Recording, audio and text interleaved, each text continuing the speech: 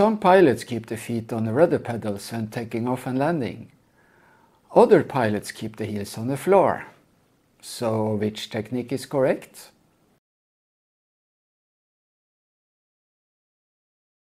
Hi, my name is Magnar Nordahl. I am an event captain and instructor. In this video, I will explain how the rudder pedals are used to maintain directional control and to control the brakes. Those skills are essential when we land or when we have to abort a takeoff. The rudder is used for directional control during takeoff and landing and to counteract side slip in flight. Yes, of course, you can use the rudder to create a side slip as well. In the early days, the rudder was controlled with a simple bar with wires connected to the rudder. Later on, rods with rudder pedals were attached to the bar. This is the cockpit of a Spitfire. Early airplanes were small, light and slow. They had tail skid and were designed to operate on grass fields. The tail skid creates enough drag to slow down the aircraft after landing.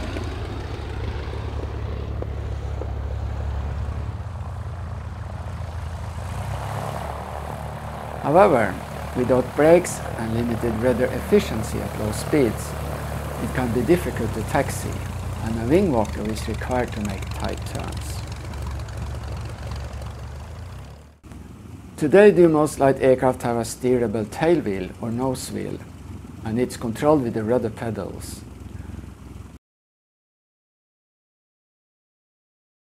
As the airplane evolved, the main wheels got brakes. Some aircraft designed in the 1930s up to the 1950s are equipped with pneumatic brakes, air pressure. They are operated with a lever on the control stick together with the rudder pedals. When you want to use the brakes on both wheels, you keep the rudder pedals centered. When you want to use the brake on one side, you press the rudder pedal on that side and squeeze the brake lever.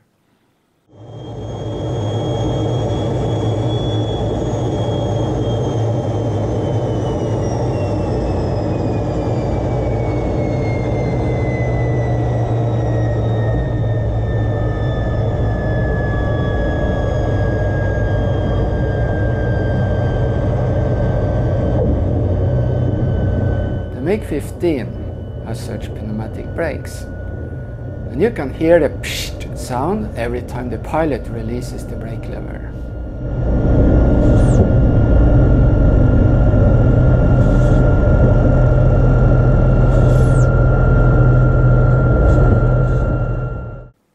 Nowadays, most aircraft are equipped with hydraulic brakes. They are operated by pressing down the top of the rudder pedals. Therefore, the brakes are called toe brakes. The left pedal operates the brake on the left main wheel and vice versa. On light aircraft like the Cessna 172, the brake system is very simple. Each rudder pedal is attached to a master cylinder with hydraulic fluid. When you press down the top of the pedal, the pressure in the brake line increases and the brake is activated.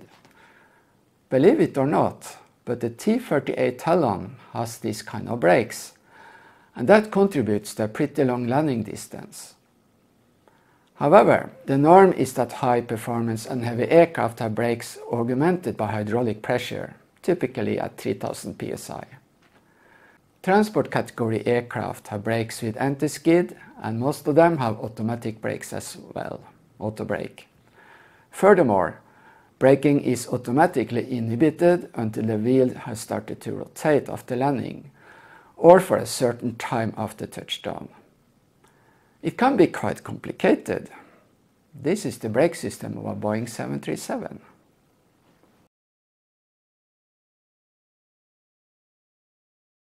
When you are learning to fly, the instructor will make sure you learn how to use the brakes and when not to use them.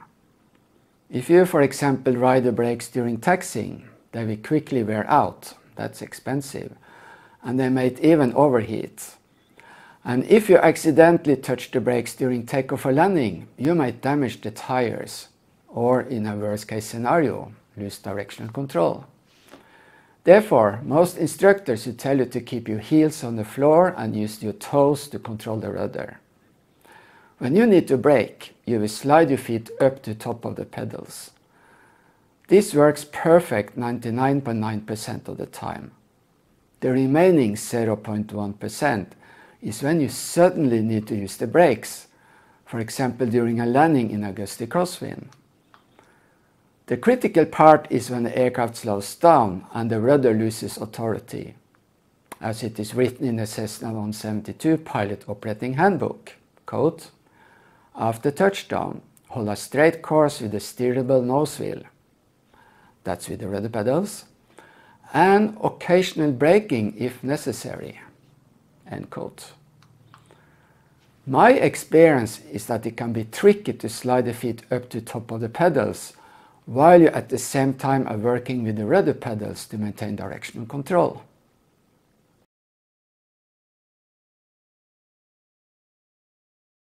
While most light aircraft are operated at pretty large runways, the situation is different for transport category aircraft, the airliners.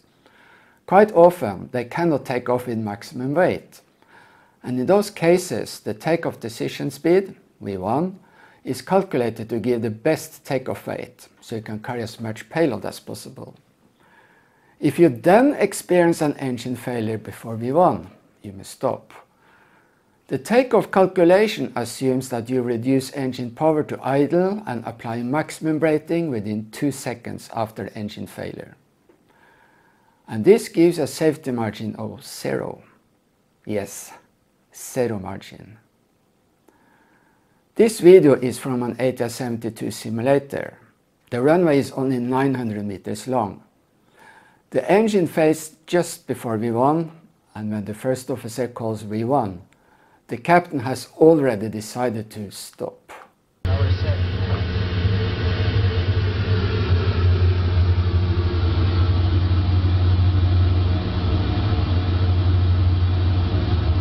70 knots. I have control. V1. Stop. Where's the pin?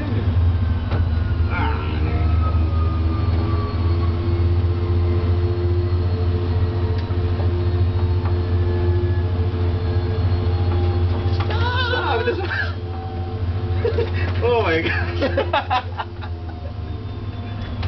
The ATR-72 doesn't have auto brake. Therefore, it makes sense to keep the feet on the pedals during takeoff and landing. But larger transport aircraft have auto brake.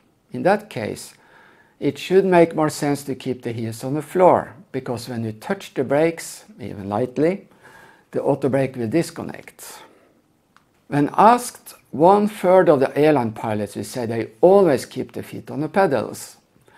1/3 say they always keep the heels on the floor. And the last third will say, it depends. When flying without auto brake, they will keep the feet on the pedals. And when the auto brake is armed, they will keep the heels on the floor. So, what's my take on this? I always keep my feet on the pedals during taxi, takeoff and landing. The reason is that I am convinced that it provides better directional control when it's needed at most. And that is when unexpected things happen.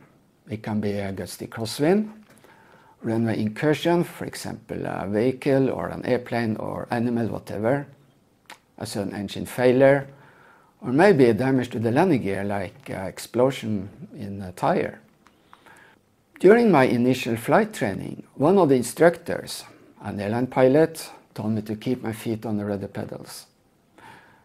He said, when you are taking off and landing, you must be able to use the rudder and the brakes without delay. You use your heels to move the rudder and to steer the nose wheel. And you use your toes to operate the brakes. After all, they are called toe brakes, right? To make this work, you must adjust the seat and rudder pedals correctly. You must be able to press full rudder without stretching your leg fully out, just like you adjust the pedals on a bicycle.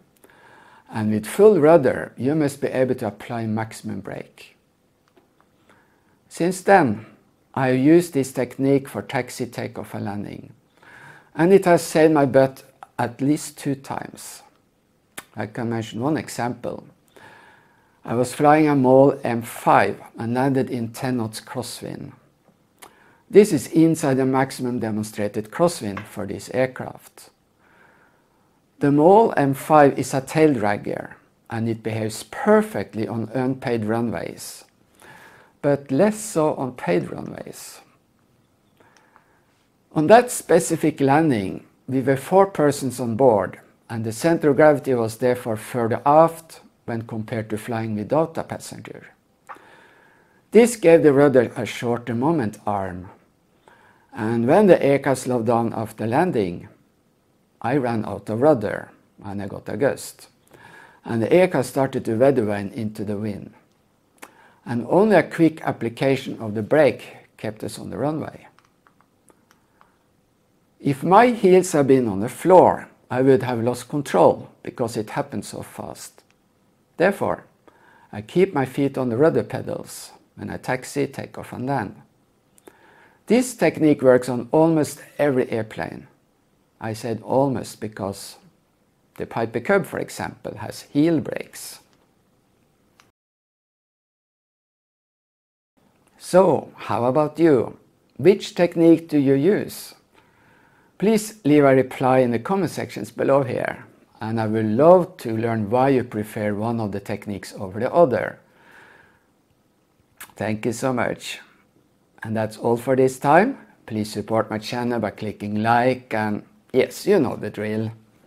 Thank you for watching, have a wonderful day and happy landing. Minimum.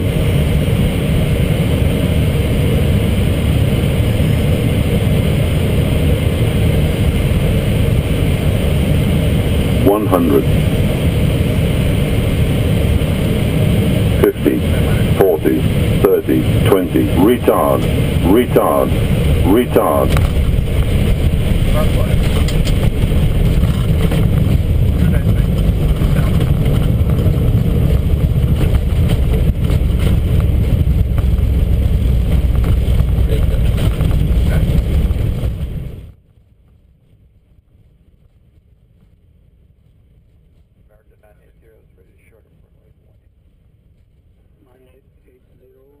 Line up and wait. Line up and wait for 18, American 980. 3524, solo 28, esquerda, Lima para o 10.